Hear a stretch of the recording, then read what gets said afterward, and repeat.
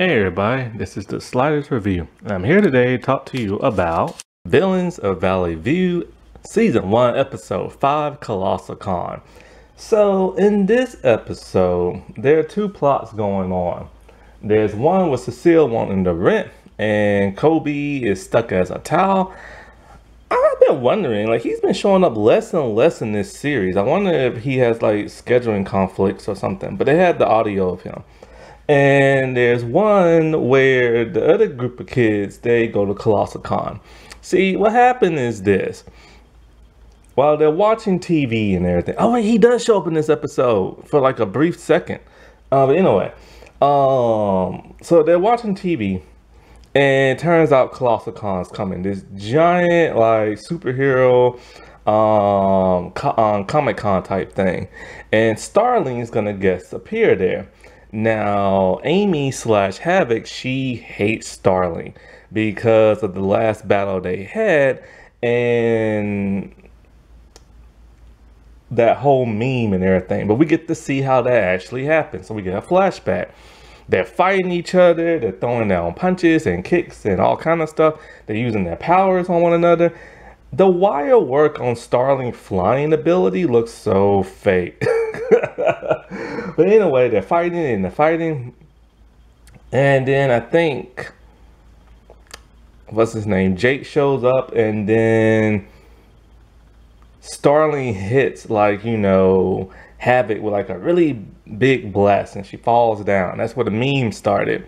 And because Jake is the one who took the picture and stuff. And so she's embarrassed ever since then, and she wants her revenge. She wants it bad. So she wants to go to ColossaCon. But of course, Hartley and Jake's all like, you can't go because if she recognizes you, that'll expose your identity, stuff like that.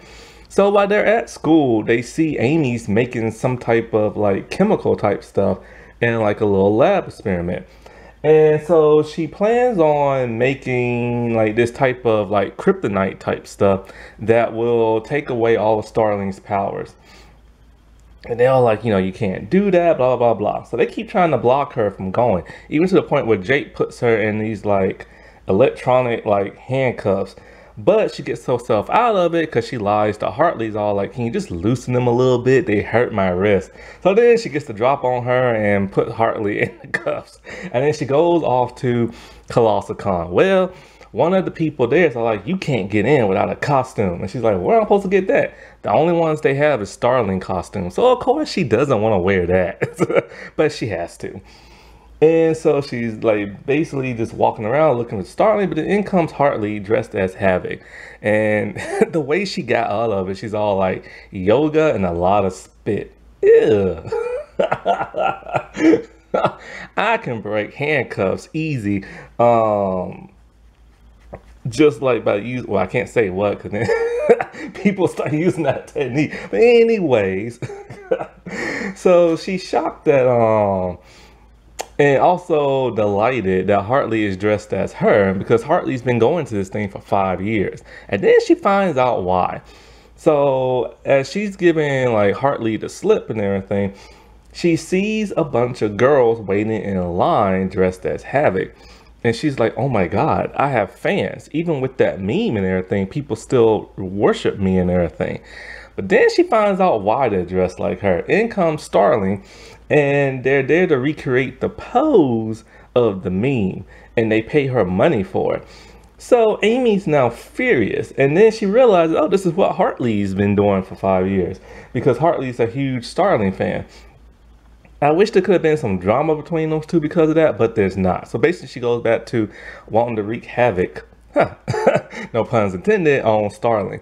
But in comes Jake, dressed as that superhero that he dressed in episode 3. And so as they're talking to him, they want to know why he's there and stuff. Well, we don't know exactly why, but we find out later. So Amy gives him the slip again, and she gets on the rails, the scaffolding, to pour the kryptonite type stuff on Starling. Jake uses his superpowers to knock her off and everything. And it turns out she got it, the chemical mixed up with her juice, her cranberry juice and everything. So basically, Hartley and Amy had like a brief heart-to-heart and everything, and so then they leave. But then Jake is still there, and he goes up to Starling. He's all like, "Thank you," with a real sincere look on his face. And she's like, "For what?" But she gets like swarmed by fans, right? Then we get another flashback. Apparently, he was dangling off a roof with just one arm, and he was about to fall. And Starling saved him. Now, he had super strength, so I don't know why he just wasn't able to use that. But anyway, and so she saved him and everything when he was a villain. And then so she gives him an autographed picture of herself. Well, let's get into the actual family. So basically, the dad needs a towel to dry off, and he has his son turn into a towel. Why he couldn't get a real one is beyond me. Well, Kobe gets stuck as a towel. And it makes for some pretty hilarious stuff. Well, in comes Cecile wanting to rent, and they're all like, "Well, we can't because the dryer broke. That's why we can't dry the towel." And then she's all like, "This is broke and that's broke." But then they're like, "Okay, fine, whatever. There's a ghost in the house, so you should give us half price." And then so Cecile makes a confession. Multiple people died in that house, but she won't say how.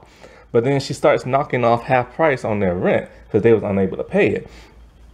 So when Jake goes upstairs because he wants to talk to the parents, because mom's all like, "Oh yeah, people died in this house." So he knows what happened, but we still don't know.